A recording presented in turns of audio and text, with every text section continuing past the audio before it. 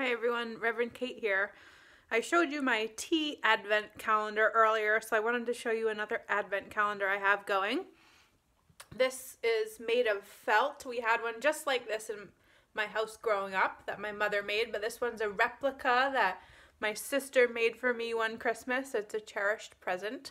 And today is the 10th, so let's see what the ornament is for today. And it's a cute little snowman. I need to fill in the bottom of the tree here a little bit.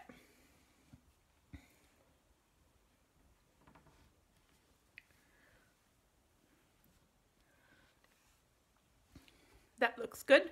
It's just a fun ritual to have each day in December. I hope you have a nice way to mark the days too. This is my Minister's Minute.